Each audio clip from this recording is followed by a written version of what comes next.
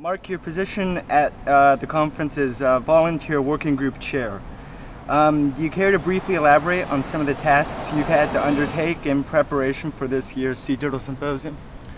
Certainly. First of all, I guess with the volunteer chair, we've had to recruit a lot of volunteers, so we've sent out emails to a lot of people in Queensland or all over Australia that have been involved in the various turtle projects, and just asked them, whether they'd be willing to commit some time before and at the symposium. So first of all, it was recruiting, and then at the symposium, it's been sort of organising volunteers into various roles. And the biggest challenge is because people are here to see talks, so everyone really wants to do a couple of hours a day, and so you have to sort of juggle their wishes and the jobs that need to be done. You're also the individual who sets out the biology and conservation subtopics for the talks and posters at the symposium. How did you come to select the topics, and why do you feel they're important areas for discussion amongst the sea turtle community?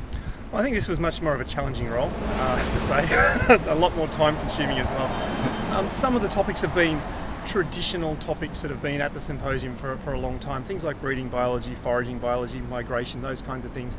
But we did essentially choose a couple of topics that were very close to the issues in our region in Australia, and also the broader South Pacific and Southeast Asia, and they were turtle use and sustainable use, because we have a legal use of turtles in Australia, and turtle use throughout our region is very prolific.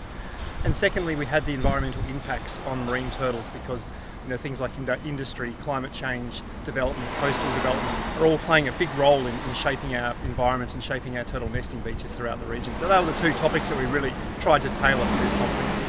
So I guess here's a little bit more of a fun question for you.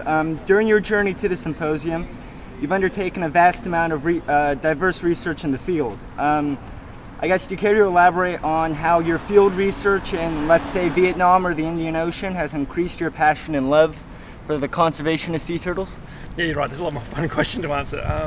I guess I started out as a PhD student working on physiology as a lab-based, field-based project, spent a lot of time in the field analysing blood samples, getting all this sort of lab work done, and at the end of it, I was kind of thinking, well, yeah, that's great, but at the end of the day, has it actually helped sea turtles?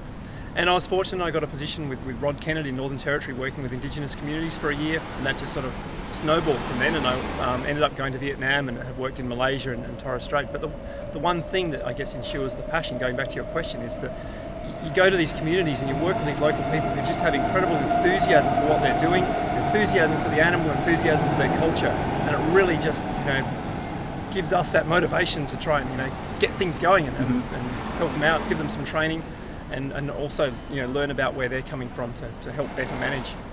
No, fascinating. Well, thank you very much for the interview, No Mark. worries. I appreciate it. Cheers.